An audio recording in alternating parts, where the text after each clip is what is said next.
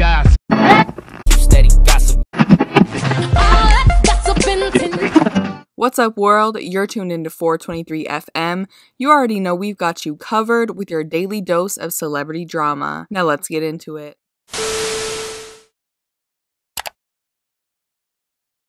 Hey, what's up, guys? Welcome back to the 423. And we're back with another video on Kanye West.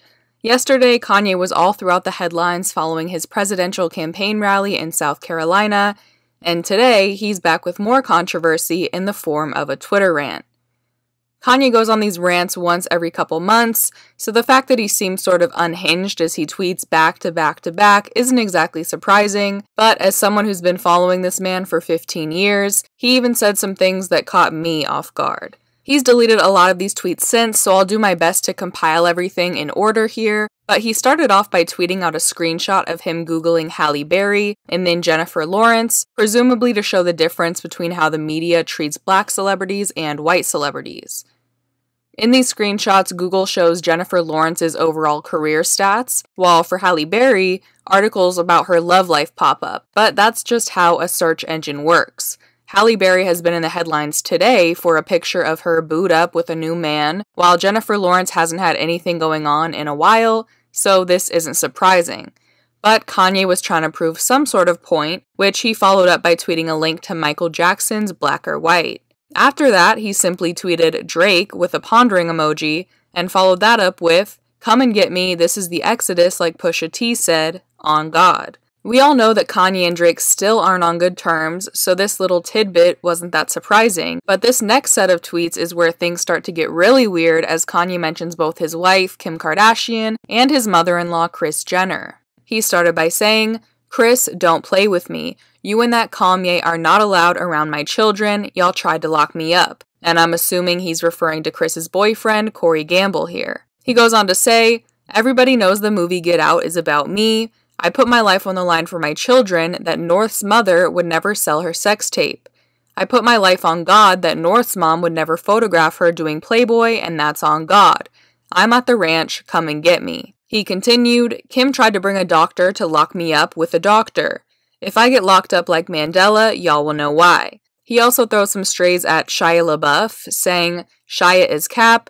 Shia was supposed to do the first Yeezy Gap shoot, and he never showed up." He went on to post a screenshot of a text conversation with Kris Jenner, in which he sent her a message saying, "This yay, you ready to talk now, or are you still avoiding my calls?"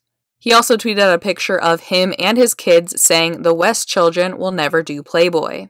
He then went on to point out the definition of the phrase righteous indignation, which is a reactive emotion of anger over mistreatment, insult, or malice of another. It is akin to what is called the sense of injustice.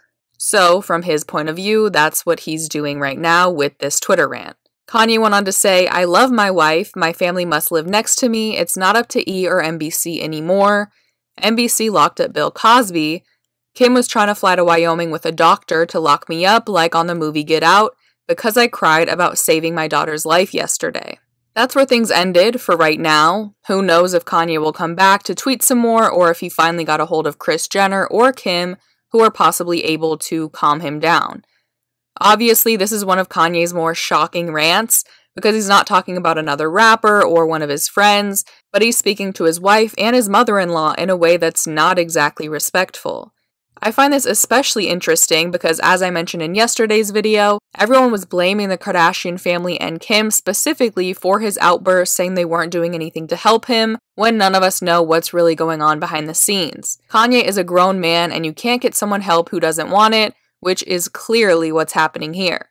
We already know that when he cut his St. Pablo tour short a few years back, he was put into a mental hospital and commonly speaks now about how negative of an experience that was. So it's not exactly a shocker that he's resistant to do something like that again.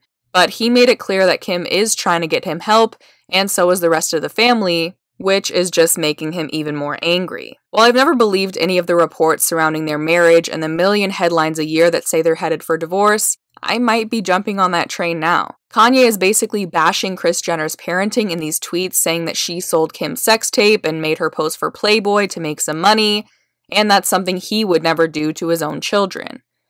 Whether or not you like the Kardashians, they are some of the most family-oriented people ever, so I just don't see Kim being okay with Kanye bringing her mother and their children into this in such a disrespectful way. It also looks like their living situation is a point of contention because Kanye seems to be in Wyoming almost full-time now, and Kim and the kids are back in Calabasas, which he's blaming on E in his tweets, but Kim has said before that she doesn't want to live in Wyoming full-time, so I don't think that's something she'd be into even if she wasn't filming the show. Clearly, there are some bigger issues going on here than a lot of people thought, and it's not just as simple as, Kim, get your husband.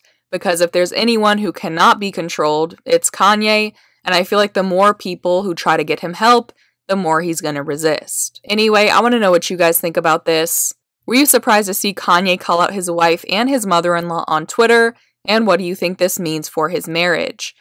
Leave your thoughts down below in the comments, subscribe to the 420 for more videos, and if you like this one, just give it a big thumbs up. That is it for today. I will see you guys next time. Bye.